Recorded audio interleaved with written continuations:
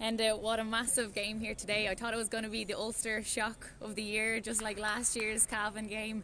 My God, it was 16-15 to Donegal in the end. Yeah, absolutely. I think a lot of people were saying we hadn't had a shock in the Ulster Championship, and there's always usually one, and this was it.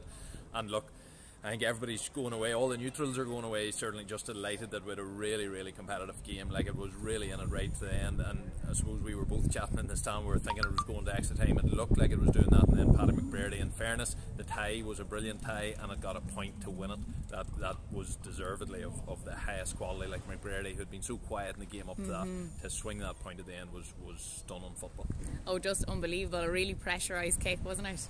And so, say in the first half, the first 20 minutes, it was mostly Derry that dominated. Absolutely, Derry, and in fairness, probably the first 15 minutes of the second half, they really dominated as well. They created goal chances. It probably should have had a penalty call in the first half. Had a goal line clearance. I'd love to see a replay of it to see was it anywhere close to the line or maybe even over it in the second half, and another half chance after that. So Derry created better goal chances. Derry got through the Donegal defence much better. Their shots were from a better quality shooting position. Now, they had a day at the office where they rarely missed at all. They had one of them days at the office. Donegal, on the other hand, really struggled. Like, we seen Derry had 15 players inside, probably 35 yards at some stage, not even 45 yards. It was even deeper than that, so it was exceptionally difficult for Donegal to break them down, and Donegal struggled with that. But then Niall O'Donnell really hit a purple patch. Michael Langan some stunning points as well, and them two players really stood up because McBrearty was marked out of it. Murphy was obviously quiet, although had a big save when he did come on, but the lesser lights, Niall O'Donnell and Langan, just really stood up and got points, kept Donegal ticking over. And you always felt for as long as Donegal were in the game, you still knew that they probably would be the bigger, more experienced team come the final minutes, and so it proved. And just speaking of that matchup between McBrearty and McKaigue, that was something else. I was watching that off the ball a lot. You know, he was in his face. He wasn't looking at the ball. He didn't care where the ball was. You know, he was just looking at Paddy. And Chrissy McKaigue is known to be one of the best man markers in the game, and he absolutely done a job on Paddy McBrearty today. And you could see Paddy McBrearty was increasingly cutting a more and more frustrated figure. Chrissy McKaigue got booked, but that didn't really loosen the stranglehold that he had on McBrearty at all. There was one stage McBrearty got on the ball, which was probably his only touch and play for the first 20 minutes of the second half, and he tried to just get a bit of space, and he just forced a shot out of more frustration, and I noted it down. It was just out of frustration, and it got half blocked down, and again he got the wee tap on the head saying this is not your day, mate. But again, he was the one who got the free that put Donegal initially in the lead coming into the end, and he was a wee bit nervy. He looked a wee bit nervy to me striking it, but again, it just points all the more to the quality of the man that he came up with that winner right at the death. Something that Michael Murphy has done when Michael Murphy has them man marking jobs, has come up at the end with big scores. Well, McBrearty done it today. Yeah, I was actually looking at Declan Bonner there at one point when he got half blocked that time. You know, he took out his notepad looking like he was going to, you know, substitute him, and then he turned around and he just gave him like a bit of confidence, said keep going, and my God, thank God he didn't take him off.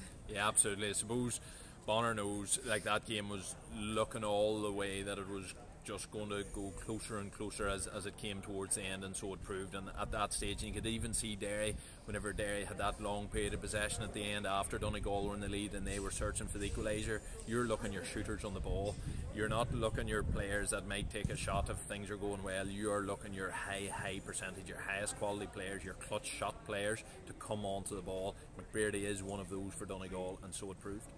And Derry were really impressive. You know, they've had quite a year. You know, it's sad to see them get knocked out like this. Obviously, it's a knockout championship this year, but they're back better than ever. Yeah, and what was really interesting about the Derry performance today, they shot the lights out in Division 3, and everybody was saying Gallagher has shed this defensive man image, or this defensive manager image, but it was testament today to the way that it is in the modern game. You have to play it both ways. You have to, depending on the opponent that you're coming up against and the setting of the game, you have to be able to play defensive football, and they did that today. They were very compact defensively. Lots of men running back. As soon as they lost the ball, they were all getting back, and that was obviously a style of play Gallagher became known as, but they also showed in their Division 3 campaign what they can be like when they're in the front foot and really pushing up, and they've got huge attacking ability. So for Derry, today will really hurt, because they'll feel it was a game that they left behind, and a famous win that they've left behind today, but they'll know in the heart of hearts that they're very close now to that very top rank of teams in the country, and they'll be looking ahead to a Division 2 campaign and to further progress. I think when the dust settles, they'll be pretty happy with their year's work. And Enda, one of the things we've seen here today was that Rory, he's very animated on the sideline. Yeah, it's almost difficult at times to concentrate on the match whenever he's just incessantly calling, and I even notice sometimes like he's just instructing the players continually where to stand, always focusing on the poor players that play this side of the pitch, just really get it in the ear the whole time. And in fact, some of them actually turned around and told them to keep quiet, but certainly that's his management style. Like he's very loud, and with the relatively empty stands, he really stands out, and it's quite distracting. Even Declan Bonner, like I can imagine it was quite grating for him, and they have to really work hard to stay focused on their game. But Donegal done that today. I suppose Donegal players would have been used to that as well, and they done that. But like Rory Gallagher, it works for Derry, because them boys played outstanding today for me anyway, and his energy that he brings on the sideline is massive for them. But Donegal have to concentrate on their own game, and sometimes that's difficult when you've such an animated man in the opposition dugout. Absolutely, and we seen Michael Murphy coming on here in the second half today. What an impact he made. You know, he didn't do a hell of a lot, but even the little things that he did do just really got them to where they needed to be, got those 2 points, and set them up rightly. Yeah, it was absolutely massive. I think it was excellent management by Declan Bonner, in fairness, because coming back from a hamstring injury, it's all about trying to manage the load of the hamstring. And with that there, the 80 minutes of what is a senior inter-county game would be too much in the hamstring, and so he was always going to have to come off. And if he was coming off after say 50 minutes, the game was likely to be in the melting pot at that stage, and instead he had him to go on for the final 20 minutes. So from that point of view, Donegal, it worked. Their plan worked perfectly. They were sailing it close to the win because they really missed him in the first half until he entered the fray. I think he improved them significantly, and all our boys seemed to grow in confidence when he was there. And he also drew a lot of Derry attention to him, which created more pockets in that otherwise very watertight Derry defence. So that worked really well. From Donegal, that's a win-win. He's now had 20 minutes of football into the hamstring, which is great. That loads it up a wee bit. We've seen him doing the runs here at the end with the other subs, the other Donegal subs at the end. So that gets another bit of time in the leg. He'll have a week now more of training to keep working that and building up. But I'd imagine they'll still have a similar sort of temptation to maybe use him in that same manner against Tyrone. But that'll be a will they or won't they scenario for this week that everybody will worry lots about in the Donegal management. I'd say fairly early on they'll know what they're doing and let everybody else worry and be distracted by that. And a big semi-final battle is coming up then against Tyrone. We've seen the management sitting up here today, not sitting too far from us.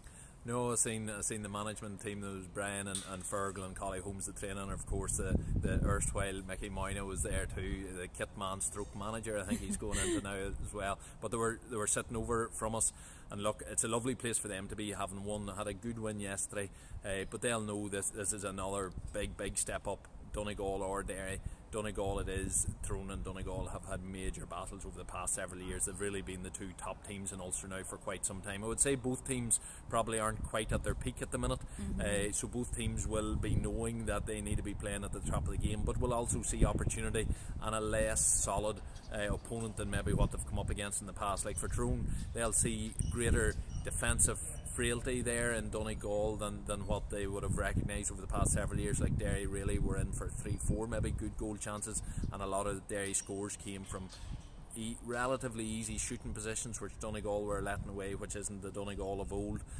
So Tyrone will know there's greater opportunities there, but Donegal again will know that they have maybe another level or two in them. Going like today's was a fairly disjointed performance, so they'll know there's more in them, and they'll also know that Tyrone aren't exactly a polished team as yet either. And were you impressed with Tyrone yesterday? I was actually, I suppose, coming off a relatively disjointed league campaign. Tyrone didn't have much time in the legs at all. They stuck rigidly to lockdown, which I would have to say from hearing in the grapevine and everything else, not many teams did, and so they stuck rigidly to lockdown. Only 4 weeks of training. I think their rustiness showed when they were back on the pitch that they weren't quite at the peak of their game. The last 4 weeks has really helped them. I was impressed with their physicality yesterday. They tried out a new midfield pairing. They ended up with Brian Kennedy and Colin Kilpatrick, and that looked really good, physically imposing, which Tyrone haven't been in a long time in the middle. That looked really good defensively. I thought they were massive. A lot will hinge on Ronan McNamee, his suspension. As far as I know, they're going to appeal it. If they can get that off, that'll really strengthen their hand. Him and Patrick Hampshire I thought were massive yesterday in what was a very good Tyrone defensive effort. Tyrone's concern is up front. They were reliant on Darren McCurry yesterday. The caveat to that is, of course, they welcomed Cathal McShane back in. So for Tyrone, there was plenty of positives yesterday, and they needed them. Kerry really hurt that team. The performance down in Killarney really hurt that team, but they'll have delighted to get up and running yesterday. But it sets it up for a brilliant tie next week. Absolutely, and I spoke to Rory there after the game, and he was disappointed, but he just said, look, I wish there was more games. For you, as your first year as manager as well, do you wish there was more games? Look, after I got beaten in the championship, to be honest, the stomach beat's knocked out of you and you sort of be happy enough. But in terms of team development, it's really frustrating, because you could sense it was good development. The lads had put in so much work, and for it to be ended so soon, you'd love to have another couple of months, and you would know the further work that you could do, the further development work that you could do for, I suppose, teams at all level, and particularly at our level with Antrim.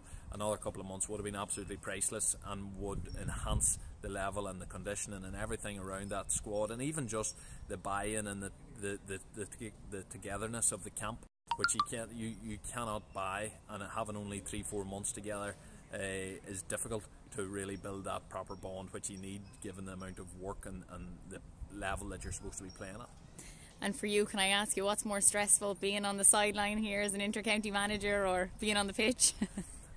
Management, absolutely, and it's one of the big learning points. Like, I went through my career, and you're always wrapped up as a player. You'd be very wrapped up, very insular, thinking of your own game, nervous as hell about your own game, and hoping that you can produce the goods on any given day. I never once looked at Mickey Hart on the match day morning or coming into a match or in the Croke Park dressing room and thought, a lot of pressure on him today. I'm sure he's nervous. It never crossed my mind at all. I would have presumed the manager would. What have they got to be nervous about? So certainly it's been a learning curve from that end. But look, for both players and management, these are big days. They put in a huge amount of effort, both players and managers, and there's a lot on the line. But I suppose players, they're in the lucky position they can actually physically do something about it, and I would always maintain it is always about the players. A lot of the attention is on the managers, and I suppose that's uncomfortable, because bottom line, you're not in a huge amount of control on match day itself. That's still the privilege of the players. So if you're given a choice, it's get the boots on and get playing and keep playing for as long as you can. Brilliant, Enda, thank you. No problem.